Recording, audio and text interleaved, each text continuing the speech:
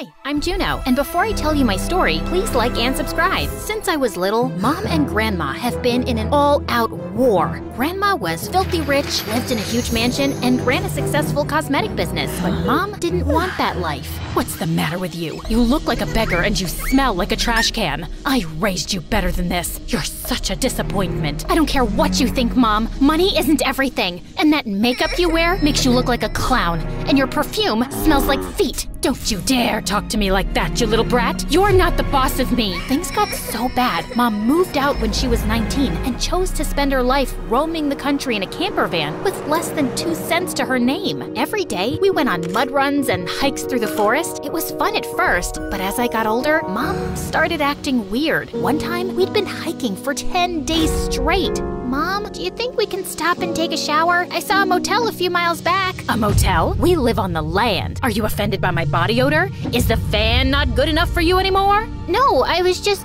Are you saying I'm not a good mom? Then she started crying like a baby.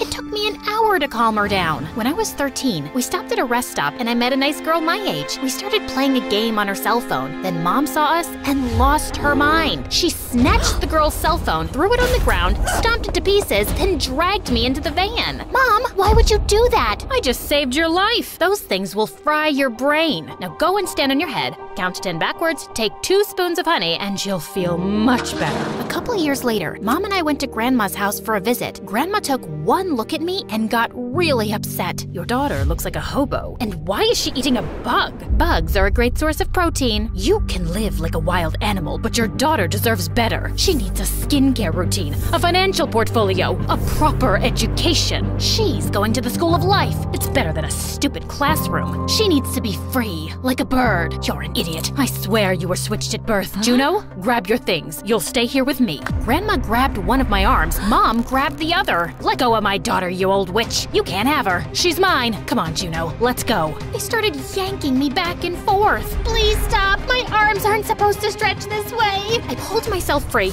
turned to run out the door, then slipped on my shoelaces and fell on my butt. As Grandma and Mom screamed and shouted at each other, I thought about the possibilities. I was tired of washing my hair in a stream and eating out-of-date food for the good of the planet. Plus, sleeping in a warm bed seemed pretty nice. I was always interested in going to a real school, and Mom was getting crazier by the second. I really needed a change. Sorry, Mom. Traveling around is fun and all, but I want a normal life, and Grandma can give me that. Mom was disappointed at first, but she respected my decision. I was sad to see her go, but totally excited to start my new fancy life. Grandma lived like the queen of a small country, with a huge staff of butlers and maids. Everything about her mansion was luxurious. Even her cat wore diamonds on her collar. My new room was amazing. It was like 5 times bigger than Mom's van. I had a huge closet full of new clothes and shoes and a bookshelf filled with books. Life was good, except for one tiny little thing. Grandma was a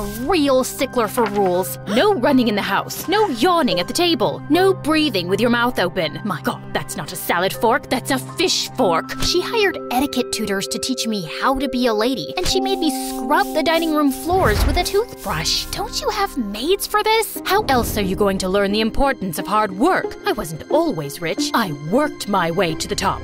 Every time Grandma came home from work, she was in such a bad mood that she'd get mad about the tiniest things. One time, she asked me to pour her a cup of coffee. Here you go, Grandma. She took one sip, then threw it in my face. Are you trying to poison me? This coffee is cold and it tastes like rat poo. Do you know what rat poo tastes like? She grounded me and banished me to my room for 2 weeks. I was so happy when school started. It was a dream come true. The fluorescent lights, classrooms, math tests, and school books were better than I imagined. I raised my hand to answer every question my teachers asked, though most of the time I gave the wrong answers. But that was okay. I was there to learn. I was super excited to make new friends, so I tried talking to everyone. Top of the morning, madam. What? Good day, sir. Leave me alone, weirdo. The kids weren't very receptive, so I decided to step up my game. Like when my classmate got her first period, I baked celebration cupcakes topped with tampon-shaped candies because that's what Mom had done for me. Or when I offered to help my study group by clearing the air of bad juju by burning sage, but I accidentally set the desks on fire. People started calling me the crazy girl and laughed at me when I passed them down the hallway. Suddenly, my life didn't seem so cool anymore, and I started to regret my decision. I was walking outside, wishing that I could have a real friend, and just then, this girl fell out of the sky. She'd slipped out of the ground floor window and landed right on top of me. Her name was Nina, and she was a reporter for the school paper. Suddenly, an old janitor poked his head out of the window and started screaming like a maniac. Run! Nina and I darted across the playground, ducking behind a building, and hid behind a trash can. What was that about? Sorry, I can't discuss it. It's a big story I'm working on. Then Nina got this weird look on her face. Are you okay? It looks like you're holding in a fart. You didn't hear this from me, but the janitor might be a robot or an alien.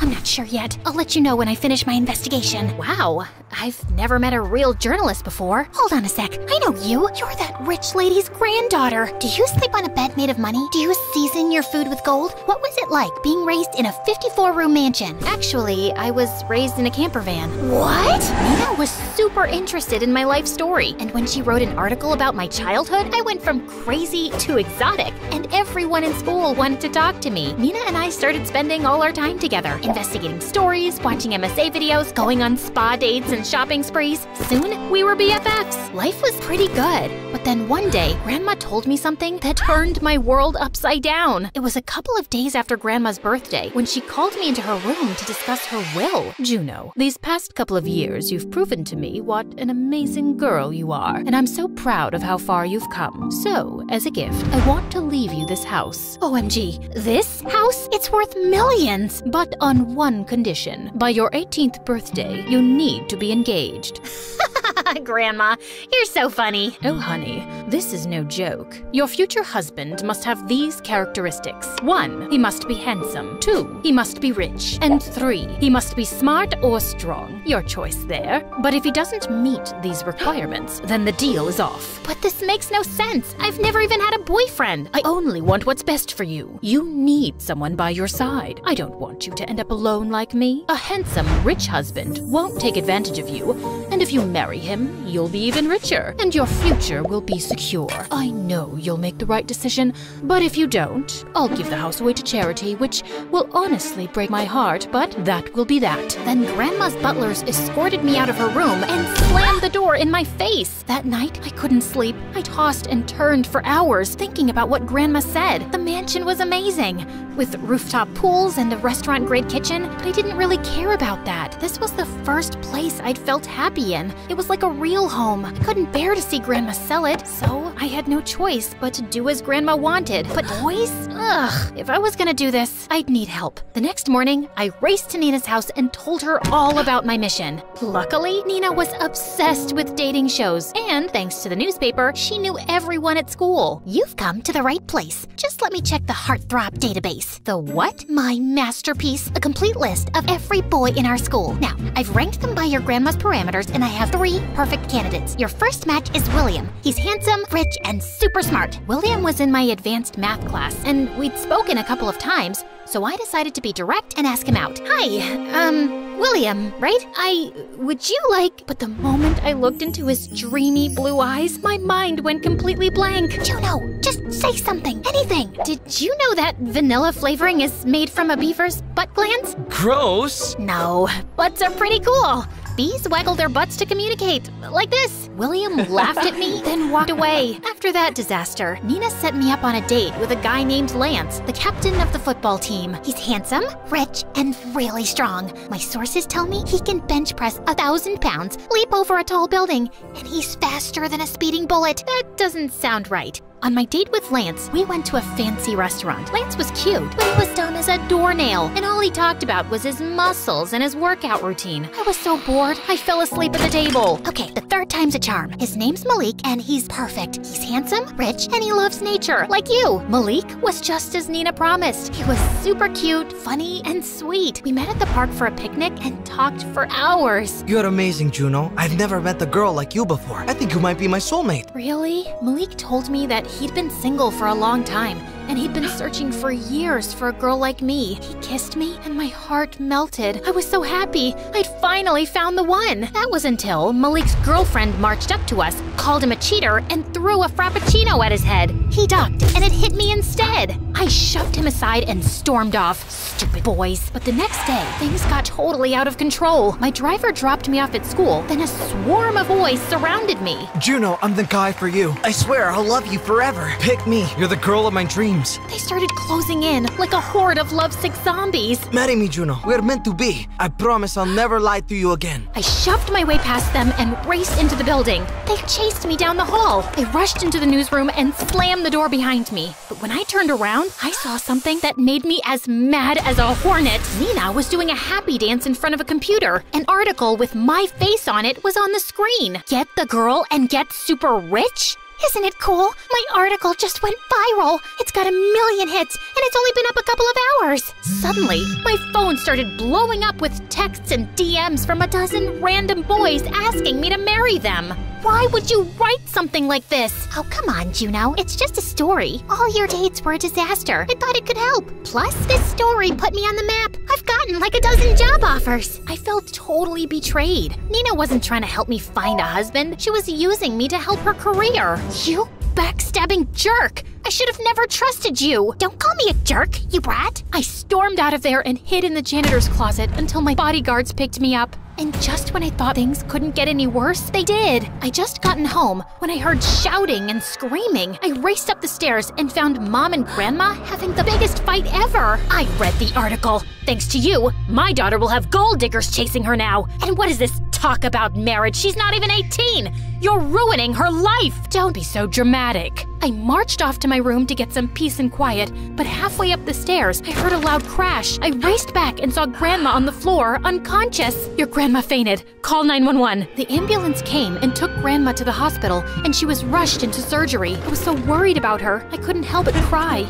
I'd never seen her look so frail. A couple of hours later, the doctor told us she was out of immediate danger, but he had no idea when she'd wake up. The guilt I felt made me sick to my stomach. Grandma collapsed because she was arguing with Mom about me. I ran out of the hospital to get some air and bumped into Nina. As soon as I saw her, I burst into tears. I told her all about my grandma and how it was my fault she was in a coma. You can't blame yourself. Your grandma and your mom have been having epic fights since before you were born. My mom used to write about them when she was in school. I don't know what to do. I'm tired of coming between them. Mom wants me to be a wild woman like her, and Grandma wants me to be rich and married. Maybe instead of trying to live their lives, you should live the life you want. And by the way, I'm sorry for being a jerk. I shouldn't have written that article. I hope you can forgive me. I forgave Nina and decided to take her advice. I fired my etiquette tutors, stopped looking for a husband, and told Mom that living on the road wasn't for me and that I wanted to find my own path. She was